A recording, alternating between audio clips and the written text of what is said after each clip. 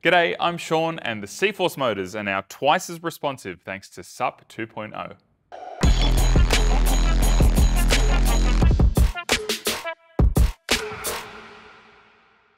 We're introducing two major new features in SUP 2.0 for both the cforce Mini and the cforce Plus motor.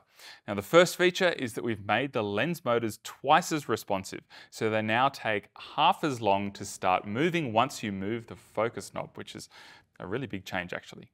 The second new feature is called Encoder Mode, which gives DPs and operators a way to manually move lens barrels that have a lens motor attached to them, still maintaining lens data, and more of that in a second. Now, this firmware update is available right now from arri.com/sups.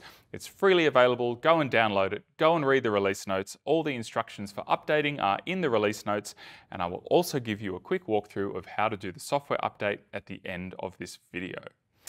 Twice as responsive. As I mentioned, this is a pretty major change. I think any focus puller who installs the new firmware will immediately notice how much snappier the lens motors feel. It really feels like I have a much more direct connection to the lens motor itself. The beta testing feedback that we've got has been fantastic, and you really kind of have to go and try it for yourself, and I think you'll fall in love. The update itself was just for the lens motors, so it will work with any hand unit, any motor controller. It doesn't affect that. It's just reducing the input lag on the motor side, which is pretty cool. So if you're using a WCU4 or an SXU1, then you will still have the same level of improvement. We're looking to bring this to cforce Mini RF as well, or at least evaluating if that is possible. But otherwise, cforce Mini and Plus, that's where we're at the moment. Now, we've got a pretty cool setup to show you the difference between the old and the new firmware. Now, this is kind of a unique setup. I've got the engineering team to develop me a custom firmware which allows me to control two motors with one focus knob. What's actually happening is the focus knob is kind of set internally to control both the zoom and the focus axes, and this lens motor down here is set to be a zoom motor. So to kind of explain the setup, I have an EMIP module. I'm talking to the internal radio in this Alexa 35. We're going out of the lens mount L-bus port into the first motor, set as focus, and then down here we have the zoom motor, which is on the focus axis of this lens down here. Alexa Mini LF is actually just acting as a lens mount. The camera's not even on, it's not interfering in any way. These two lenses are exactly the same. They're both brand new, they both have the same focal length, they both have the same scale class for the focus scale, which means that all of the marks on the focus scale for both of these lenses are the same distance apart. And I've also set both of these motors to just torque level 2 to kind of make this as fair a comparison as possible. Now, you'll notice when I rock backwards and forwards especially, it's really obvious. This top lens motor, which is the lens motor that's running software 2.0, is much snappier and faster to react to changes from the focus knob than the bottom lens motor is, which is running the older firmware. So particularly when you need to react to unexpected things happening on set or talent moving a little bit forward, this new firmware is going to make sure that you keep things sharper in more situations. Now, one thing to note, it doesn't actually change the maximum speed that the lens motor can move at. For example, if I do a very long focus pull, you notice that you don't really see much of a change. It's only in those short, fast movements. And that's because we're not increasing the maximum speed that the lens motor can move at. We're just changing how fast it reacts to inputs from the focus knob. But there is a way to make the cforce Mini behave as a faster lens motor. And that's by increasing the diameter of your focus gear. So the cforce Mini by default comes with a 40 teeth gear, but you can also fit the 50 teeth gear onto that lens motor. The 50 teeth gear was the default gear with the CLM4 motor, and of course you can still buy it separately. So when you add those extra 10 teeth per rotation on the lens motor, you're traveling a longer distance on the focus barrel, which equates to the lens motor basically moving faster. So by moving from 40 to 50 teeth, you increase the maximum speed that the motor can push the lens by 25%. So why don't we always recommend you use a 50 teeth gear? Well, there is a trade-off. When you increase the maximum speed, you are also reducing the maximum torque available to the system. So you should probably bump up the torque setting on your lens motor. And if you're using vintage, lenses that are quite stiff and need a lot of torque to move, then we wouldn't recommend that you use a larger size gear. But it works really well, and I have the same example here to show you how it works. So at the top we have the 50 teeth gear running the new firmware on this motor, and on the bottom we have a 40 teeth gear running the old firmware. And if I do some long focus pulls here, you'll notice that the top motor, well, it reaches its destination quite a bit earlier than the bottom motor because of the larger size of the gear. So SUP 2.0 with the twice as responsive reaction time of the motors plus 50 teeth gear is really a cool way to transform your mini motors into something that you'll probably find a lot better to use on set. Now, a couple of other points. One, this works really well for focus tracking. So if you are someone who is using a focus bug system, for example, with focus tracking, you'll find that the better reaction times and the faster maximum speed of the lens motors really contributes to focus tracking working in a much better way.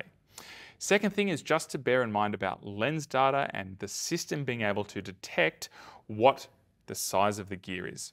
So we need to know how big the gear is in order to accurately give you lens data when you're using lens files.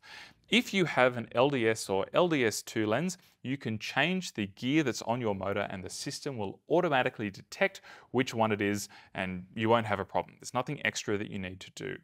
If you're using lens files and you send the lens file before you calibrate the motors, then the system can also automatically detect what size gear you are using.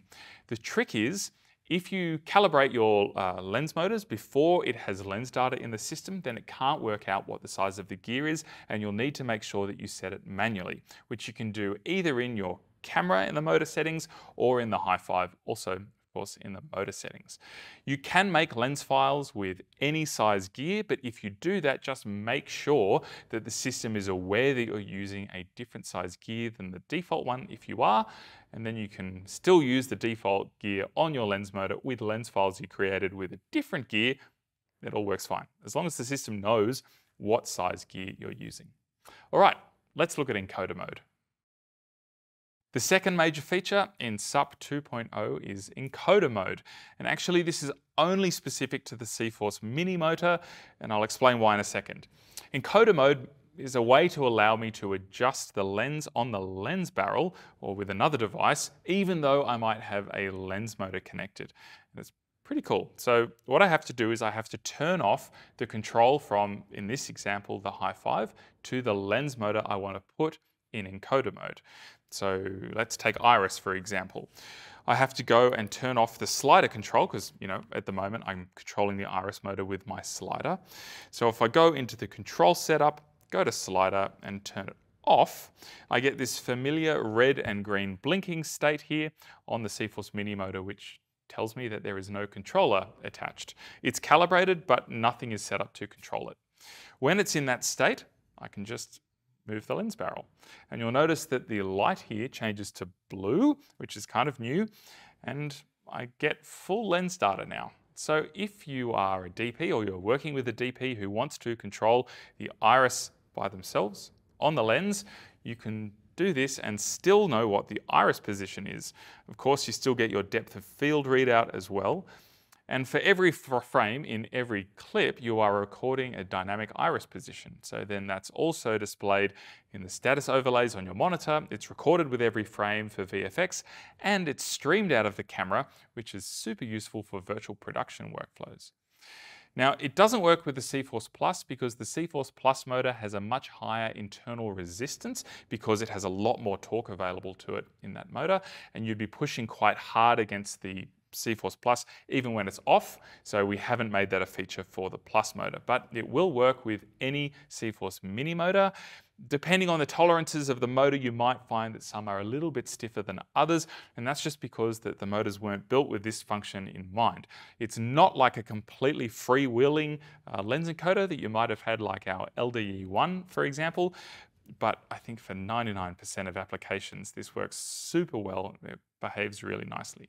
But what if you're not using a lens with LDS2? Because there's not a huge amount of reasons to use encoder mode with signature primes, because those lenses have encoders built into them.